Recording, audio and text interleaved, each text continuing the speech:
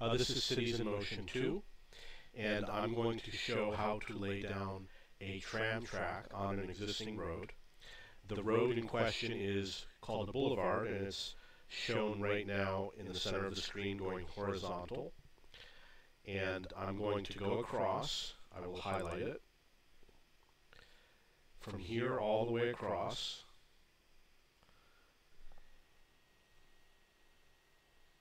And it will cross over a bridge, which will be this bridge right here. And then it will come down into this little island. And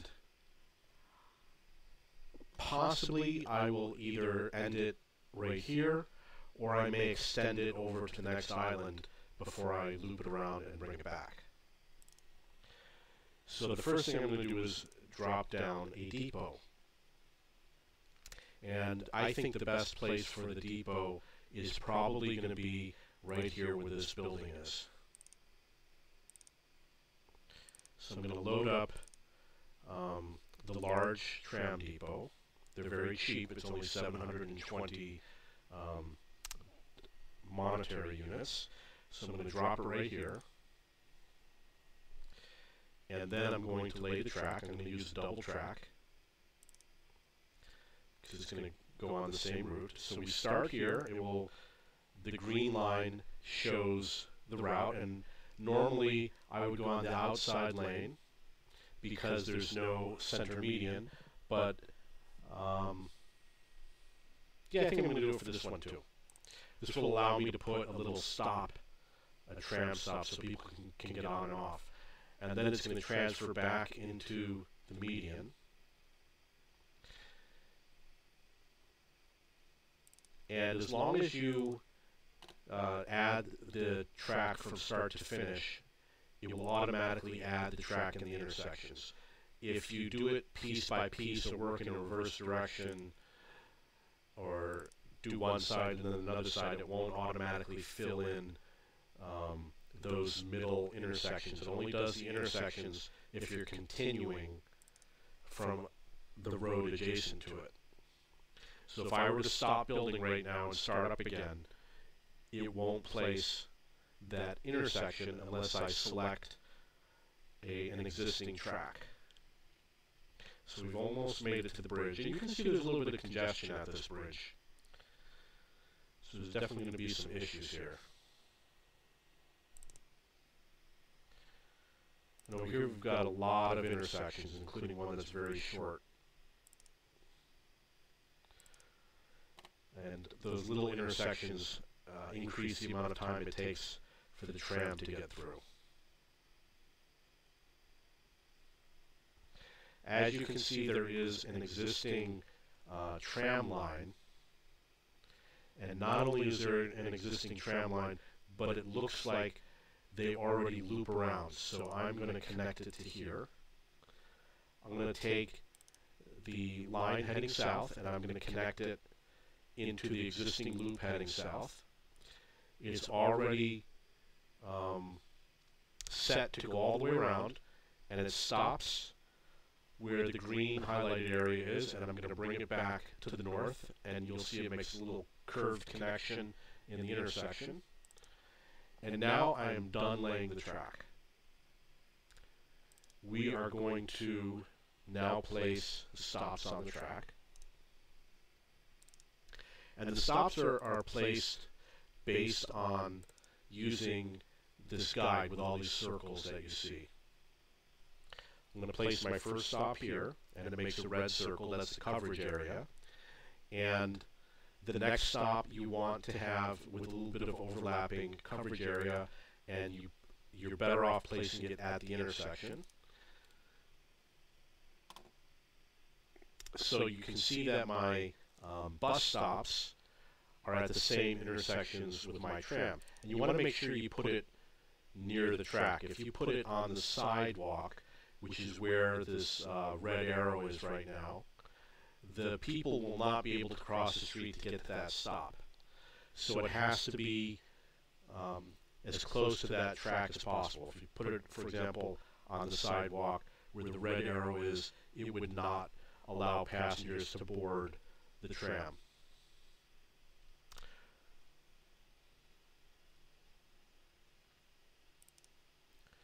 This will be a junction for the monorail. And we've got another busy intersection here for a bus intersection. This is a very industrial area. Now, since it's an industrial area, this means that people are going to go here to go to work.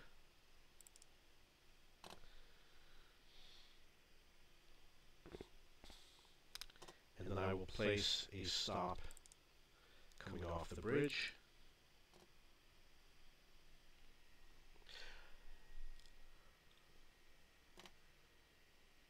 This then becomes a little bit trickier. If you put stops under this intersection, you're pretty much going to guarantee that you're going to have traffic jams, because this train is going to block traffic on these intersections. So I'm going to place one over here.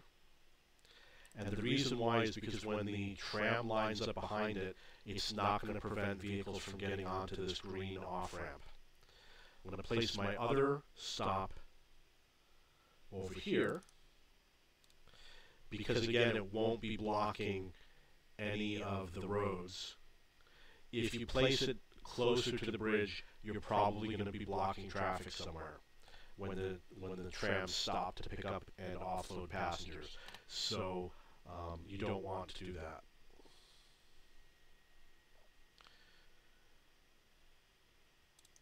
We're going to head south.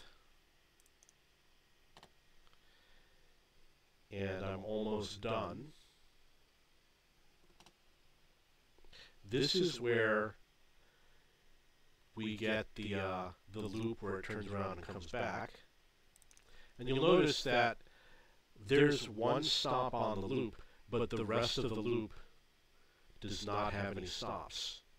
And the reason why is because you don't want to have stops on the loop if it delays trams, because there's going to be perhaps 3 tram lines using that loop. So we don't want a lot of congestion on the loop.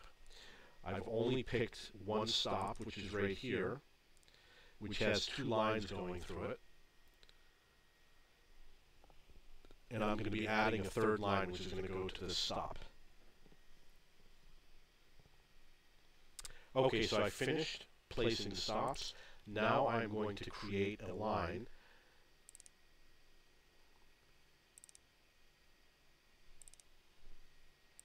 And I'm going to use the add stop function, go to the depot. I'm going to add one at a time. Make sure that that 0 turns from yellow to white. If it doesn't, that means it was not added. It's very difficult to insert at a later point. It's not impossible, but the system doesn't always do it the way you want it to be done.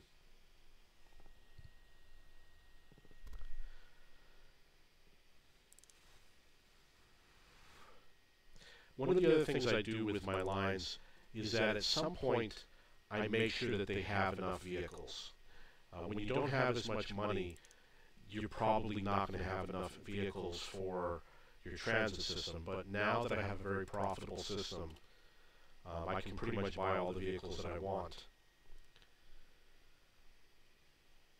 So I always have enough vehicles, and I always make sure that they're running. If I see people waiting at the stops, I just add more vehicles. So I have a pretty efficient system. So this is the loop where it turns around. And we're going to head back.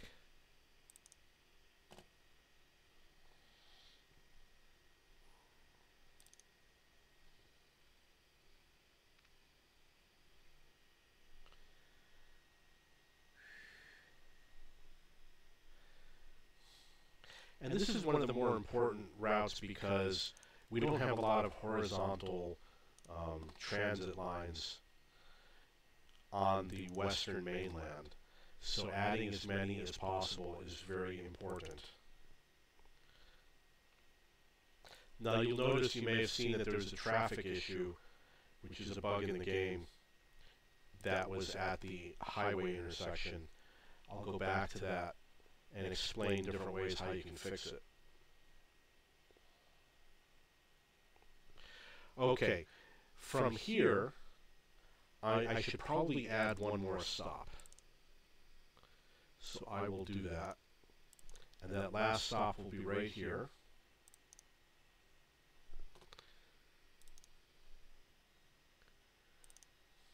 And then I'm going to complete the route. Now I'm going to go to where it says Edit Timetable, and I'm going to go to Custom, and I'm going to click the down button so that it covers the whole day. It goes until 11:55 p.m. And I'm going to set it to a 2-minute interval where it says tram line 290/6. It's going to go up. It went up to 11, so I have to buy at least 11 trains. But we're going to buy a few extras so that when they're doing their maintenance, the extras will take over. So I'm going to buy 16 trains. And now that line is running. So I'm going to go back over here. There was a little bit of a traffic problem. And I'll explain what's going on. You're going to see this often in the game. These vehicles coming from the north are getting onto this off-ramp, and then they're getting back on the road. So they're going here, and then they're getting back onto the highway. They're not taking the route that they're supposed to take. And this happens frequently in the game. And I don't understand why it does this. There's a few ways that you can fix it. One is that you can send them into for example, this is a 3-lane road, goes into a 3-lane road, into a 3-lane road, into a 3-lane road. Sometimes if you widen the road in between to 4 or 5 lanes, sometimes they won't take the off-ramp and they'll get onto the wider road. The other thing you could do is you could just get rid of this off-ramp, make it more difficult for them to get off and on, and hopefully it will compute this as being the faster route. It should have computed it because obviously over here there's a traffic stop and they have to wait at the intersection. It takes a long time. So basically your choices are to change the width, the number of lanes on the road in between, to change whether or not there is an on-ramp or an off-ramp. You could remove it, or you could try connecting it to a different intersection, such as over here, or you could connect it to this road to get back on, which means that they would have to go from here to here to here to here in order to get back onto the highway, which by making it a longer route, they shouldn't go that way. However, none of those are guaranteed. It is unfortunately a bug in the game. So that is how to add a tram line. And you can go check on it by opening up this window.